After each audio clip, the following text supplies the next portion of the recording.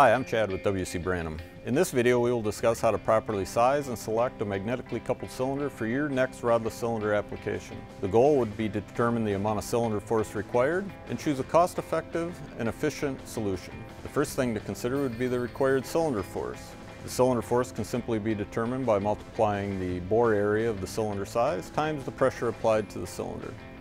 To determine your required application force for a horizontal sliding application, simply take the load weight times the coefficient of friction of the guiding mechanism.